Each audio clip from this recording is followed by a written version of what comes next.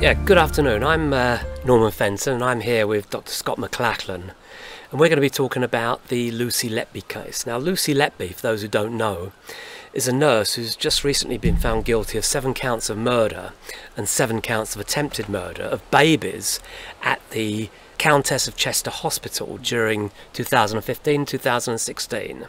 And although the mainstream media is portraying her as Britain's most evil baby murderer, there are a few legal and other researchers who've seriously questioned the quality of evidence in the case and have suggested there may have been systemic causes of the baby deaths at the hospital which were nothing to do with Lucy Letby. Now, Dr Scott McLachan is one such researcher. He completed his PhD on the topic of learning health systems under my supervision in 2019 at Queen Mary, University of London, and he's been following this case for a while now and is especially well qualified to comment on it. That's because in addition to his PhD, but also has several legal degrees and is currently a lecturer in digital technologies for health in the Division of Applied Technologies for Clinical Care with the Faculty of Nursing at King's College. So welcome, Scott. Now, before I ask the first question, I should say that what piqued my interest in the case recently was the chart that the prosecution used to show that Lucy was on shift at all the 17 baby collapses that the court examined, while the other nurses were only present at a few. And I put out a tweet saying that Scott had pointed out in his Substack that there were baby deaths when Lucy Letby wasn't present. And I said you can create exactly such a table for every specific nurse by restricting deaths to babies who die when that specific nurse is on duty. So Scott, can you tell us what you know about other similar baby deaths that happened in that Countess of Chester Hospital during the time that Lucy was working there, and also whether there were any similar deaths shortly before and after she was there? Right, so what we know historically for the hospital is, you know, on average they had 2 or 3 neonates die in the unit each year. So there was a constant background noise. There was a regular pattern, and so what was noticed in 2015 and 2016 was an abnormal increase in that pattern. Now, what we see through a Freedom of Information request that was sent to the hospital during last year, what we can see is the hospital acknowledge that there were around 30 or 31 neonatal deaths on the unit during the 2-year period that was investigated in the court case. However, Lucy only, and that's deaths, that's not collapses. There were much more collapses than that, but there were around 30 or 31 deaths. However, Lucy was only ever considered for 8 of those deaths, and as many people will know, right at the very start of the court case, when the judge was reviewing the evidence that was going to be put before the jury, the judge actually ordered that one of those cases be removed from the docket, and so the prosecution dropped one of those 8 babies. Now, so what we know looking is that there were these 30 or 31 deaths that happened in that 2-year period. We know that some of those babies, you always expect there to be a small background. These are babies, neonates, who are often, they're very poorly when they're born. They are often premature. So many of these babies are anything from, I think there were 1 or 2 that were almost term, but the average sort of prematurity on the unit was something like 7 weeks, and it went as high as 10 or 12. Based on the prematurity of the baby and the weight of the baby, the unit were normally required to refer the worst, the babies who were the most premature, or the babies who were under 800 grams, they were required to refer those babies out to a more specialist unit. And then during that period, the Countess of Chester upgraded their unit so that they could keep some of the more severe, the more sickly babies. So you had a situation where you had a unit with a lot of babies, and they were very busy. You had staff who were supposed to be looking after those babies in a one-to-one relationship of staff to neonate, and unfortunately for most of that period what we see is actually that many of the staff were looking after 2 or sometimes 3 instead of 1. So you have a situation where the staff are working outside the guidelines, and we therefore know that there were a much larger number of babies who died. And so that chart that you posted, which is a chart that the police presented, a very, very similar looking chart during the court case, and they showed it to the jury on at least 3 occasions that I saw. The mainstream media have produced various versions of that chart. Really, all that's happened is their method of investigation to arrive at that chart has been to go and look at all of the babies who died and then filter that list down to the point where you've got a list where it's 100%, you've got 100% Lucy in a column. And so, as you say quite rightly, we could go and do that for any of the other 36 or so nurses who were on the unit. And bear in mind that chart did not include the doctors, right? So imagine doing that for the doctors, and you could probably get the doctors to a range of 12 or 15 or even 18 of the 30 babies that expired on the unit. If you did that for anyone else, and you presented it, you could go, okay, well look, you know, this person's correlated. And in fact, in one of my Substacks, I point to the fact that one of the nurses that worked with Lucy Letby was correlated with at least 3 of the first 4 babies that I analysed. You know, so why wasn't she in the frame for it? Why was it just that, oh, we've made a chart with Lucy? I'm wondering whether what they did was started with all 30 babies and kept taking a baby out, a baby out, a baby out until they found the nurse that had the most correlations and went, okay, that's the nurse we're investigating. And what about the numbers after Lucy Letby? Well, that's another interesting thing, because when you look at it, it depends on who you source for the numbers. So if you source the freedom of information that came from the hospital themselves, there was a lull of about 7 or so months between when Lucy was taken off the unit and when the next baby expired. But then when you look at some of the other, you look at the Embrace report or you look at the ONS report for Chester, you see that from about May the following year, which is supposedly when the police investigation started, so May 2017, you start to see the number of deaths actually go up again, and they peak. When you look at the ONS data, they peak in 2018, 2019. At a rate that is actually slightly higher than when Lucy worked there. Well, okay. So can you tell me anything about the consultant, Dr Gibbs, who I understand was in charge of the unit, and what happened after he left? Well, there's sort of some interesting information that I got when going through all of the sort of transcripts of evidence that were, this is the evidence that was presented in court by various different doctors and nurses.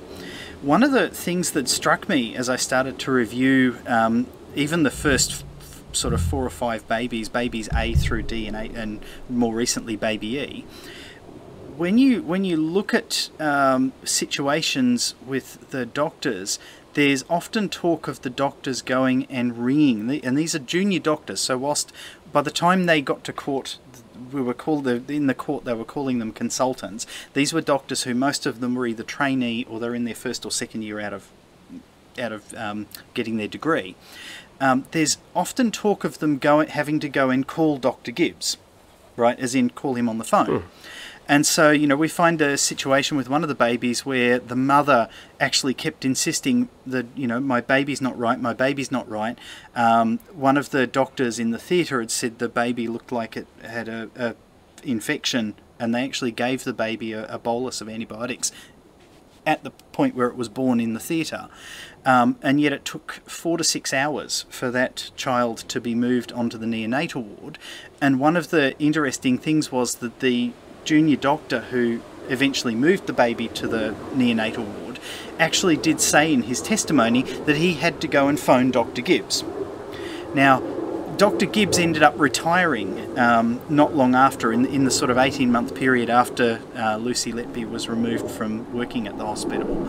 And it does seem like he was almost, you'd say, sort of 1 foot out the door for most of the period.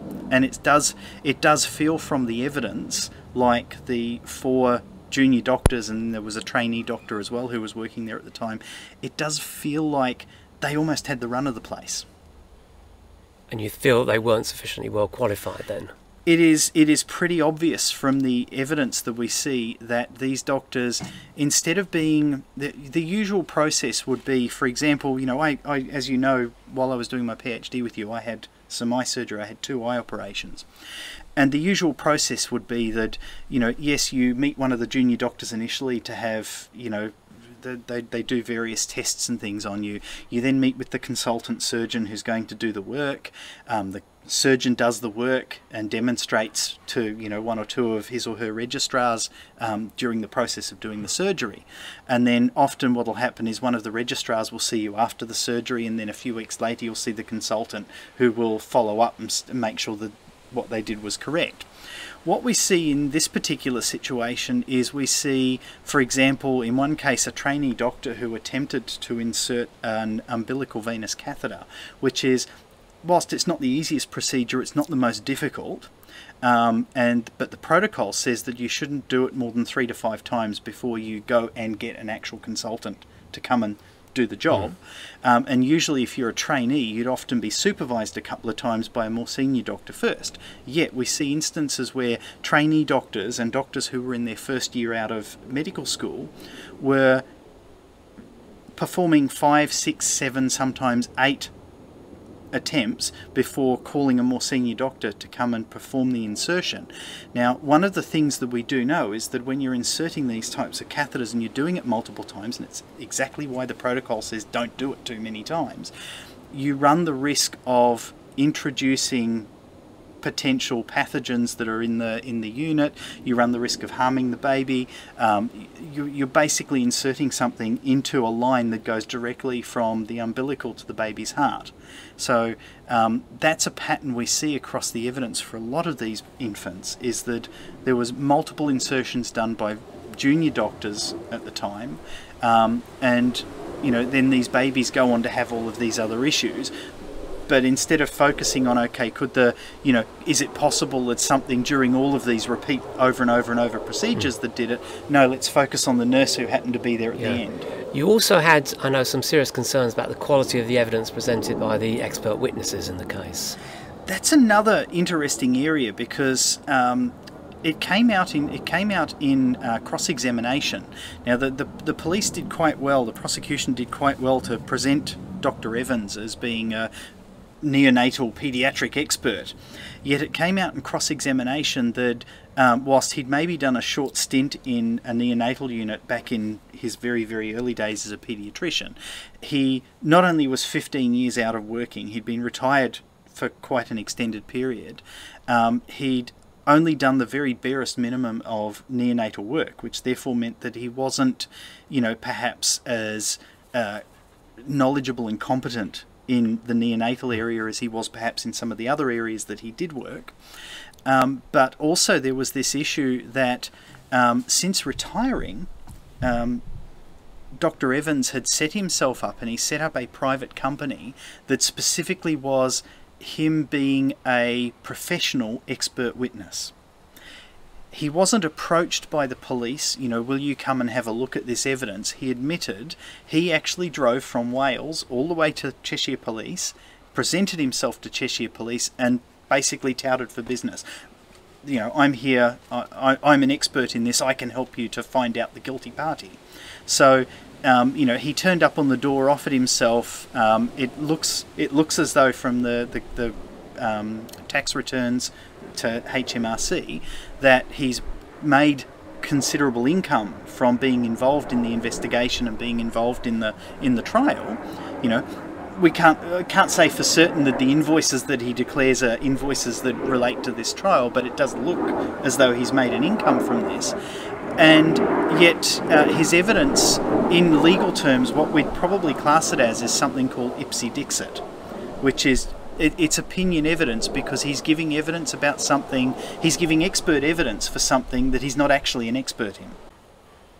Scott, can you explain why you feel the defence in this case was somewhat inadequate? Right. So, Lucy's defence attorney at the time has been a King's Counsel barrister called Ben Myers. Now, Ben has done, I think, an admirable job in what I potentially believe are very difficult circumstances. I think something has happened along the way that has tied Ben's hands behind his back, that has limited either what he's allowed to investigate or limited the types of questions or the types of evidence he's allowed to challenge or present. And I think that's evident in the fact that, well, like we discussed at the start, there were a whole group, there was 2/3 more babies that died on the unit in the period than Lucy was charged with. Normally what I would expect to see is that you would go and look at all of the babies and see, did any of those babies, and you'd want to do this both as a police investigating it and as the defence attorney trying to work out what the defence for your client is. I would have expected that there would be some discussion about, okay, there's these other babies, some of the other babies we can already tell died in similar circumstances with some similar conditions. They were referred out, some of the babies were referred out to Arrow Park and Alderhay, so there are records all over the place for them. There are nurses and midwives in both places who have interacted with these other babies.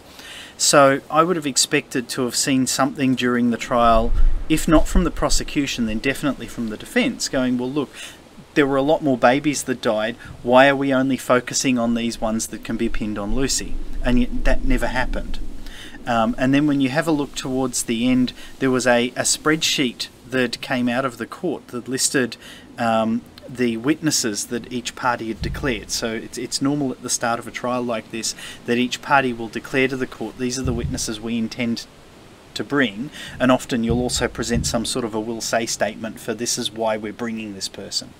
Now when you look at the list that was released back towards sort of October, November last year, the list for Lucy's defence mainly consisted of Lucy and her parents and people like that, and you know, with the plumber tacked on at the end. Now in the end, the only witness that was presented on Lucy's behalf was the plumber. And so, you know, we didn't end up, we heard from Lucy, but we didn't end up hearing from her parents. We didn't end up hearing from any of the other nursing staff who apparently still support her. She still has many of the nurses she trained with, and even some of the nurses that she worked with, who are still supporting her. And you know, we saw one on television over the weekend who and was reported in the newspaper that she said, I'll never believe that this is true, that Lucy did this. So why didn't we hear from any of these people? Just picking up on that point about the plumber, because that was kind of like an interesting thing. Can you tell us a bit more about why the plumbing evidence was considered by the defence to be important? That's what I'm wondering, because it didn't feel to me like Ben really developed that particular witness. Now the reason I say that is because what we do know from what the plumber said, and we know now there's been some FOIs to the hospital with regards to the records of the unit with regards to the maintenance and the plumbing. What we know is that there were regular instances, in fact the plumbers were being called out, the maintenance people were being called out to the unit on about a weekly basis. Now this is a two-storey unit, so you've got where the neonatal ward was, which was in one corner of the hospital on the ground floor. You've then got another unit which I believe was called Ward 35 that sat on top. Now it was apparently quite common for the pipes that were in the ceiling space, the above the false ceiling in the neonatal unit, for those pipes to have problems with either being blocked or with microfractures or bursts. Now why that's important is because these are wastewater pipes. These cast iron pipes are carrying fecal matter. They're carrying, you know, if somebody bleeds in the operating theatre and parts of the operating theatre get cleaned up, then that's going down a drain in the floor, and that drain's passing across. And we know from the evidence from the plumber that originally the drain from that unit upstairs ran across the middle of this floating ceiling above the neonatal room 1.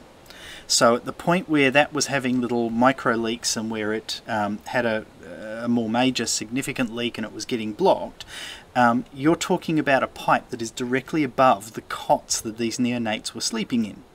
Now you might not think that that's important, except that what we know from other hospitals who've experienced issues with hospital wastewater is that hospital wastewater carries and breeds a number of pathogens. Some of them are bacterial and some of them are viral. So we're talking about things like Acinetobacter, we're talking about endotoxins and endoviruses. And these things, so these are the things that in some cases you will see normally you or I would have some of these things inside us. But while ever they're in the parts of our body where they're supposed to be, where they're normal, such as in our intestines, they don't cause us any problem. It's when they end up somewhere else. And in this particular instance, what we know is that if you've got these hospital pathogens that are getting out into the environment, they can not only survive and create a film across surfaces. So for example, if you'd pulled down those floating ceiling tiles, you might very well have seen a thin film of these pathogens growing on the inner surface. But we also know, for example, that even in, and one of the examples I give on my Substack is that even in a brand new unit that was built. So the example I give is a hospital that was built. They built a brand new neonatal unit, had everything brand new, new plumbing, new surfaces, new tiling, new floors, the whole lot. From the time that the builders got sign-off on that they'd done everything that they needed to do to the time when the ward staff came in and started setting up the ward was 30 days. In that 30 days, in that brand new unit, one of these pathogens had taken hold inside the plumbing, the cold water, the freshwater plumbing coming into a sink.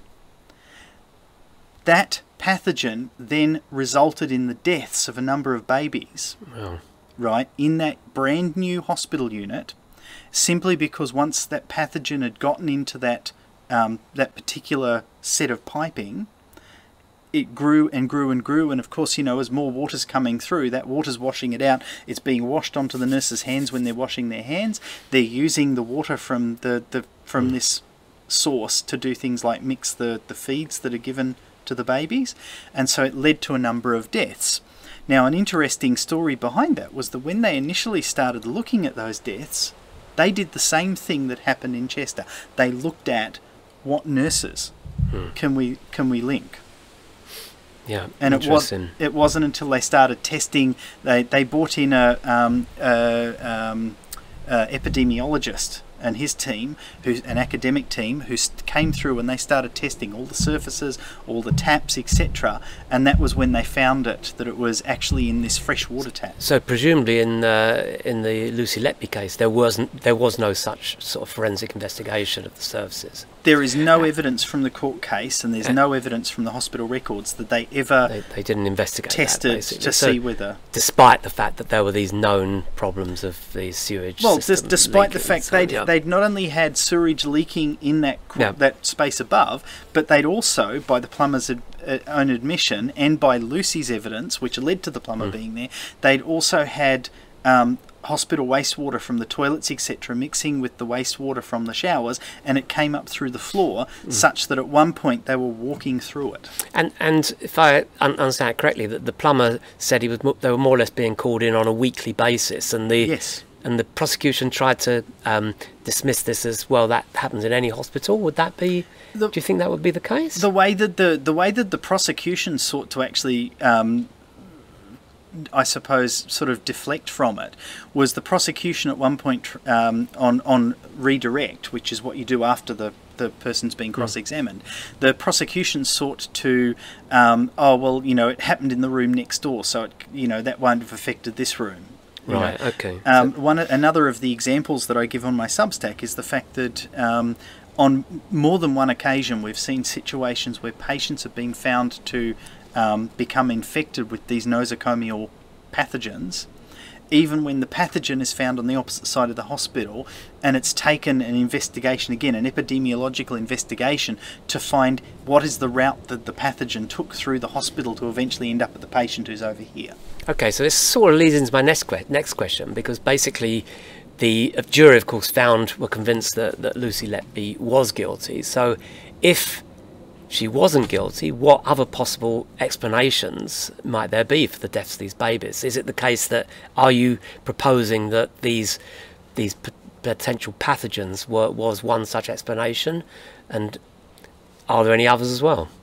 Well, there's Potentially, I've focused my research at the moment specifically on a group of very common bacterial pathogens, and I know that there's another researcher at the moment who's looking at a pair of very, very common viral, the enterovirus type, because at the within the sort of a year or two either side of these deaths, there was enterovirus found in 2 other hospitals in the UK to have become an infestation. So the reason that I've focused my own study on the bacterial pathogens is that the various symptoms that we're looking at for these children, so we're talking about the fact that Lucy's been accused of injecting them with air on the basis that, not because anyone saw her, because nobody saw her inject a baby with air. She's been accused of injecting them with air on the basis that air was found either in their abdomen or in the space outside their abdomen, or in one case in the space that is sort of right towards the back, which is near the spine. Okay, so she's been accused of injecting air, and that somehow the air has travelled to wherever it was supposedly found later. The interesting thing is that several of the bacterial pathogens that I started to investigate, that I've written about on my Substack, have as symptoms that have been recorded in other neonates, caused air to be either collecting in the duodenum and the small intestine, or they've caused air to get into the blood vessels and travel outside of the actual, intestine itself, so into the bloodstream, into what we call the portal veins, the veins that then take the blood from the intestines and run it through the liver, or they've been seen in even more severe cases to have caused air to get into the bloodstream and travel to the heart or to travel to the lungs. So these are things that are documented. They're in the academic literature, and so there are examples out there if anyone wanted to look for them. Similarly, at least 2 of the 3 bacterial pathogens that I looked at are known to cause this, what we call purpura, the little purple spots that they keep talking about. So when they start talking about, there was these little purple spots that came up either on the abdomen or on the extremities, so on the hands and feet. Well, 2 of the pathogens I looked at actually do have a known history for causing these purpura to come up on the skin, and they also disappear or self-resolve, as we say, within sort of anything from 1 to 4 hours, or maybe by the end of a shift, a nurse will go back and go, oh, the spots have disappeared. So many of the symptoms that are discussed for each of the babies, you can actually go back and look at these bacterial pathogens and find that these bacterial pathogens, especially when they get to the point of causing a condition called NEC, which is necrotizing enterocolitis, when they get to that point, which is the deadly point that mirrors almost some of these, you heard during the trial that, these babies, they crashed and it was an unexpected crash. Well, NEC is known for resulting in these unexpected crashes. That's why we call it a crash. Things stop working. So again, these bacterial pathogens cause NEC, or can cause NEC, which then can cause these unexpected crashes with all of these other symptoms that were discussed. So, and of course, none of that type of no hypothesis like that was presented to the jury. Thus far through the transcripts that I've read, and I'm between a half and 2/3 of the way through critically examining the transcripts. It's never been mentioned. Okay, so, but of course the jury did find her guilty of 7 murders and 7 or 6, depending on which newspapers you read, attempted murders. What do you think was the most convincing piece of evidence against her presented in the case? I mean, there was some talk of this, some sort of written confession or something like that. Can you say something about that? Yeah, so there's a couple of things. We've got that table that we discussed before. Then we've got an interesting thing, which is that the police talked about the fact that when they went to Lucy's home, they found that she had about 100 days worth of handover sheets. Now, that's really, really, really common. I want people to understand out there that it is actually quite common for nurses to have a handover sheet, you know, so you go in, you start your shift, the first 20 minutes, half an hour, you do handover. So the nurse who's been looking after the patients that you're going to be taking for the day will tell you, you know, these are all of the things that we've done with these patients, these are the medications, this is when things are due, the doctor's going to visit at 10 o'clock. So you write it all down on a sheet. Now, some nurses will have a very well set out predefined template that they use. Other nurses will literally just get a piece of paper from the photocopier and write on the back of it. Now, it is very, very common for a lot of nurses to have that sheet folded up in their pocket. Some nurses might give it to the next person they hand over to, but it's very common for nurses to take those sheets home. Now, one of the reasons that we quite often recommend that they take it home goes back to cases like the Lucy Letby case.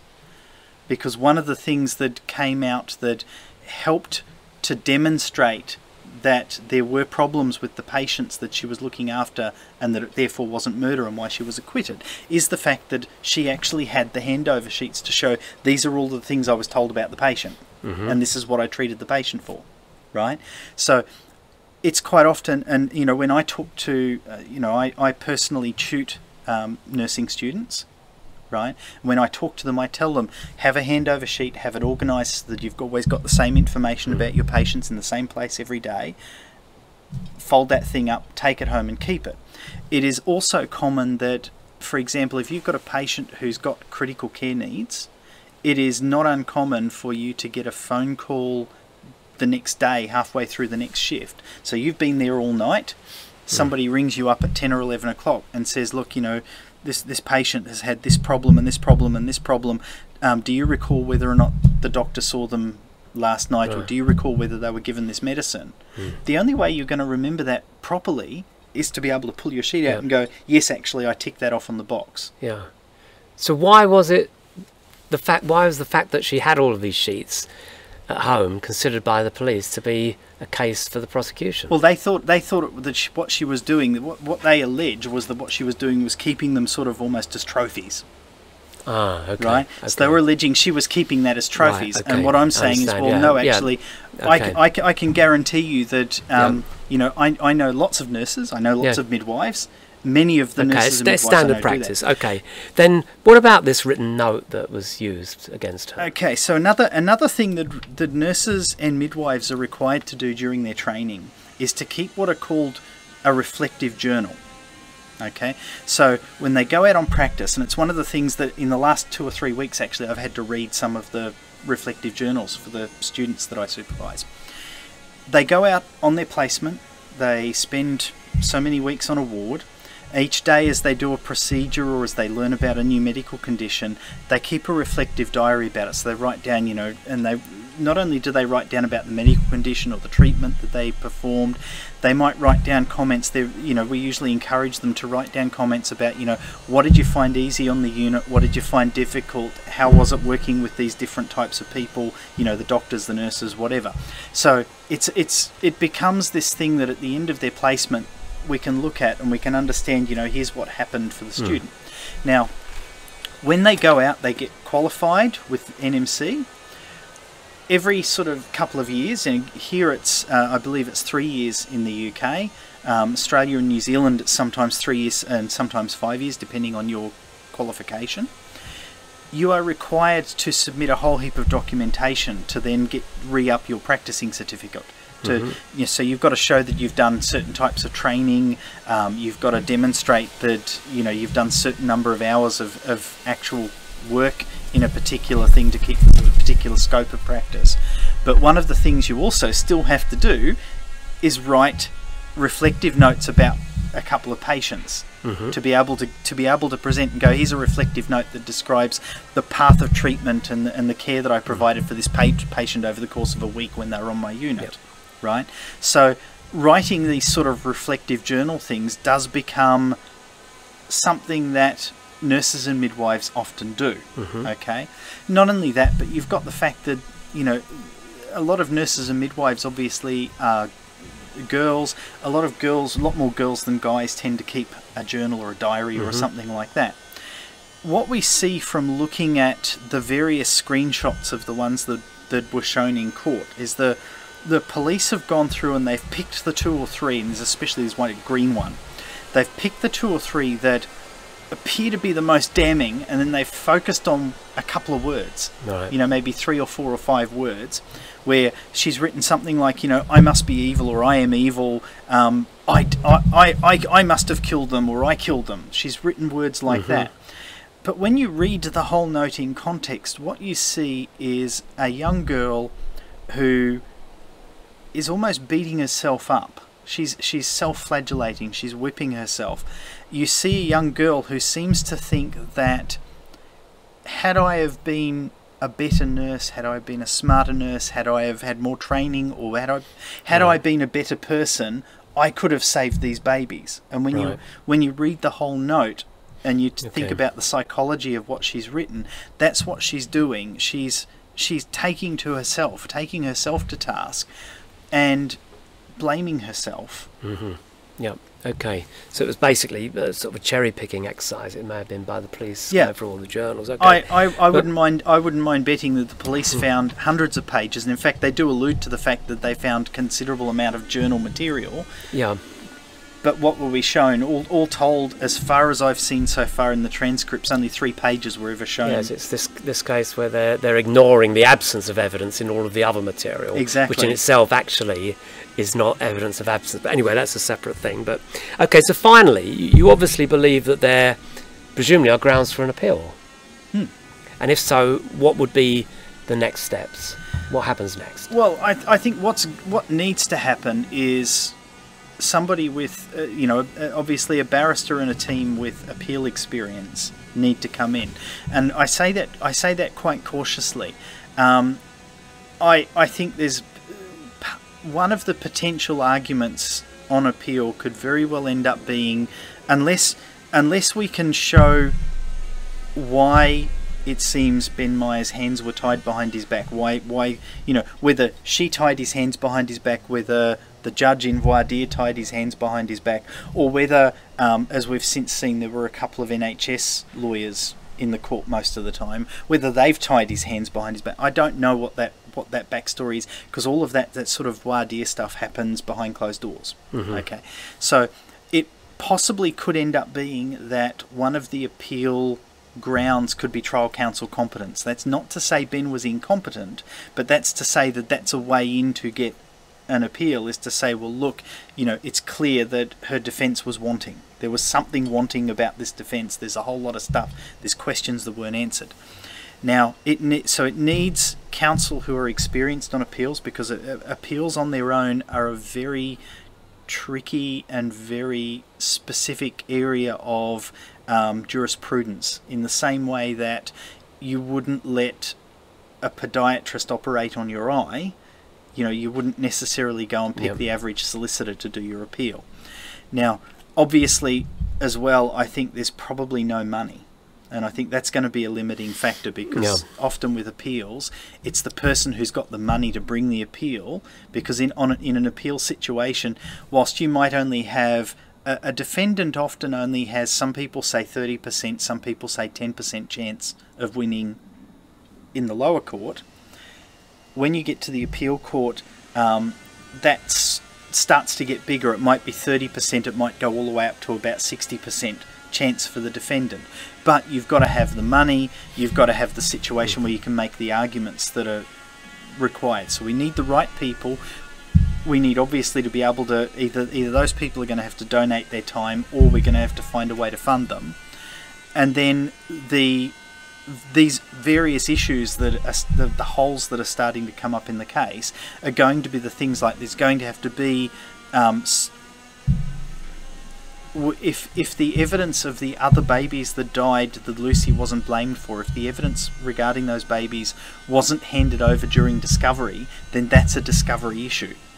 And so whoever does her appeal is going to have to go back and go, right, if these babies weren't disclosed during discovery to Ben Myers, then that's grounds for appeal in and of itself, and those records are going to have to be gotten, and then suitably qualified people are going to have to be brought in to look through those records and go, right, if you've got the 7 babies that Lucy's now found guilty of murdering, and you've then got another 7 babies out of that 30 who died in similar circumstances, but Lucy was never anywhere near them, you've then got a situation where how can you continue to hold Lucy guilty for the 7 babies on such circumstantial evidence if we find that some of the other babies died the same way? Yeah. Okay, well, thanks very much. Let's hope that justice is seen to be done at the end of the day. Yeah. And thanks for the conversation. Thank you.